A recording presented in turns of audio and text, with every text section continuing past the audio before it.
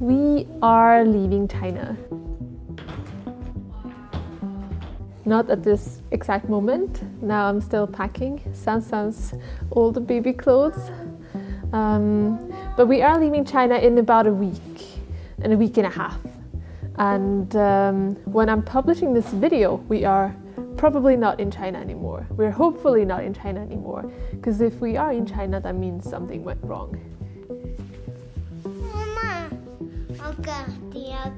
So we were supposed to leave for Beijing on January 14 and then leave China on January 15th. And unfortunately something did go wrong. So when I'm posting this video, we are still in China.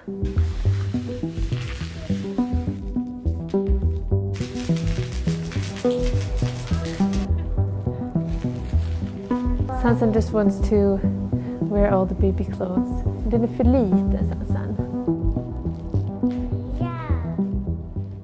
If you've been following my channel lately, you know that I'm pregnant with our second child.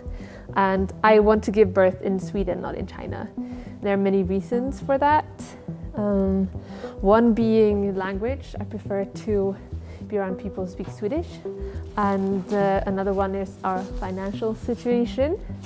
And then the one that has been stressing us out the most lately is my blood type. I am rhesus negative, Rh negative, and in China, I think it's 99.6% who are positive.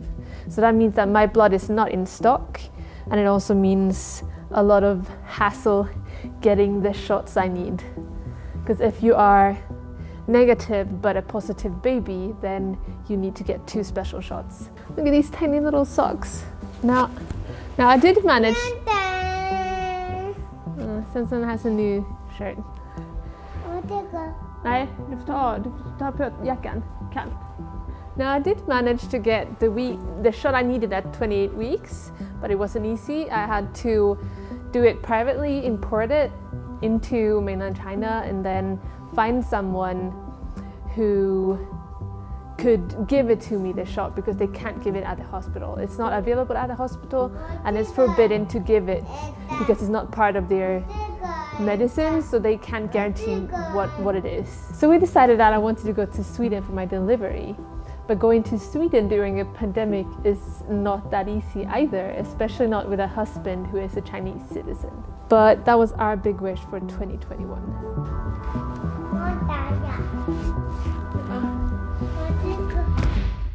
When entering a new year, I'm sure I'm not the only one who likes to, think ahead and make plans and write lists for the year to come. And not knowing exactly where I will be in the world makes some of the planning a little bit more difficult. But things like my own, writing goals for my business or for my own personal development and my skills, that's something I can do really anywhere in the world. And this video is sponsored by Skillshare, an online learning community with thousands of courses for all creative and curious people out there, no matter if you're a beginner or already have come far on your learning journey. Apart from handicrafts and more art-related classes that I mentioned in previous videos, they also have classes in areas like business development and personal development. You can have a look at the category Thrive in Lifestyle, where you find classes like this one from Michelle B, who is a great YouTuber and teacher, and our class is called Designing the Life You Want, 4 exercises for clarity and motivation. And it's just a great way to figure out in what direction you want this new year to take you. Skillshare is less than $10 a month with their annual subscription, and there are no ads anywhere to be seen on their website. If you want to give it a go yourself, set some direction for 2021, get a creative start of the year, the first 1,000 of my subscribers who clicks on the link below gets a free trial of their premium membership. So check it out. The direction we've chosen for 2021 is Sweden, and after getting all the paperwork together, which wasn't easy by the way, we went to Beijing, to the Swedish embassy in Beijing for a photo and an interview.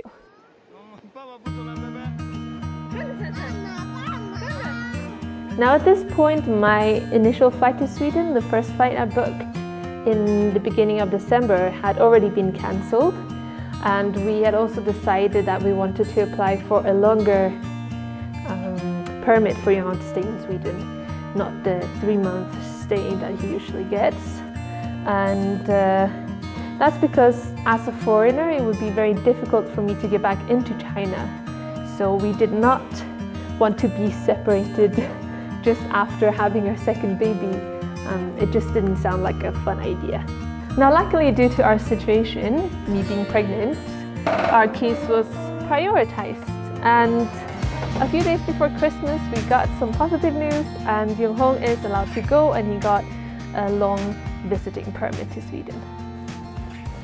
Now to enter Sweden, Joachim needs his permit card, and since we got approved just before Christmas and New Year's, the waiting times are longer.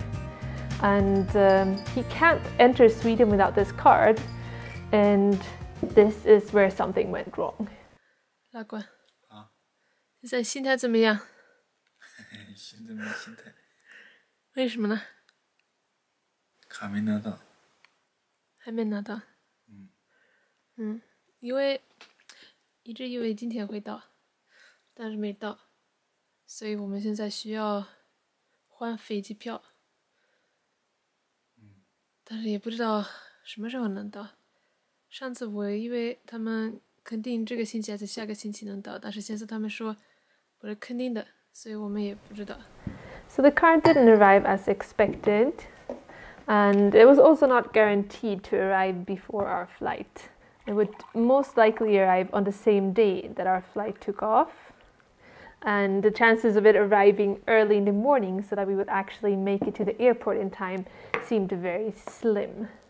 So now we had to push our tickets for more than a week, and that means that when we leave I'll be 33 weeks pregnant, which isn't ideal, but with the doctor's notice saying that my pregnancy is healthy and all, it will be fine.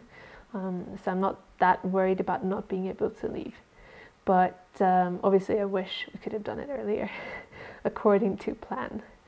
But that's life, I guess. There are also some positive sides to it. It means that we have more time before we leave. It means more of my mother-in-law's cooking, because now when she knows we're leaving, she's just cooking all the best dishes all the time for us. So it's really nice. And then just more time for packing and filming and preparing, because we really need to prepare. This is a long stay. We're going in January and we're staying until the end of August. And I really do hope that I'm allowed back into China by then.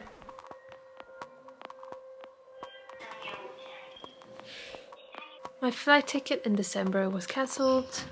We changed to the 15th of January, but that didn't work because Joachim's permit wouldn't arrive on time, and then we changed to the 24th of January, and now we just got news that the flight on the 24th was cancelled.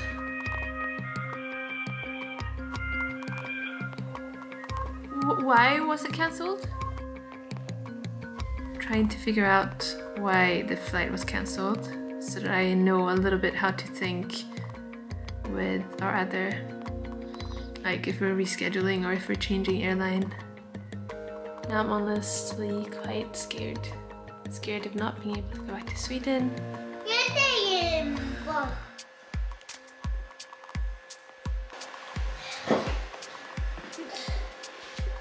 珊珊很开心，因为他啥都不知道。对，珊珊都不知道，所以我感觉挺好的。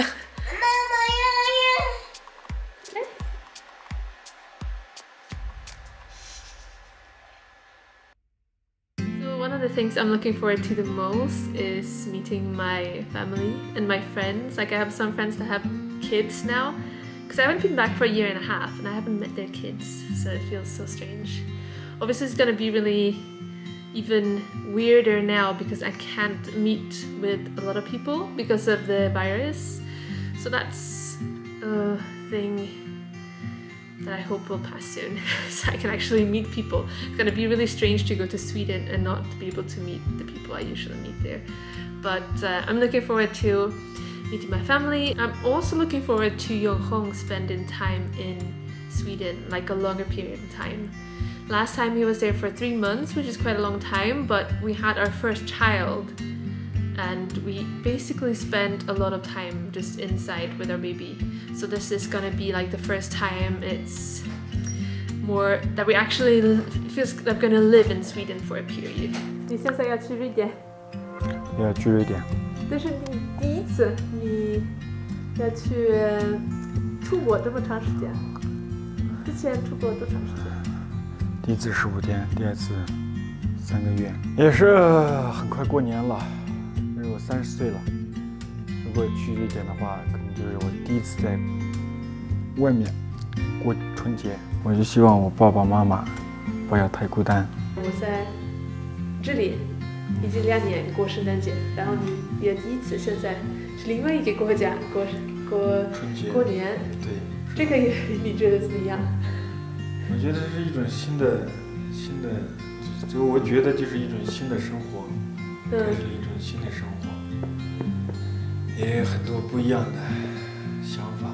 我觉得你要去瑞典是很好啊，因为我现在在中国已经几年了，但是所以我感觉我比较了解你，了解你的文化，对啊，但是你没去瑞典这么长时间，对，所以我感觉挺好的。我们2个人的这种国家文化这些都不同嘛，对，我需要去改变，我需要去尝试。你还会学习一点瑞典？学习的不只是一点瑞典，很多瑞典。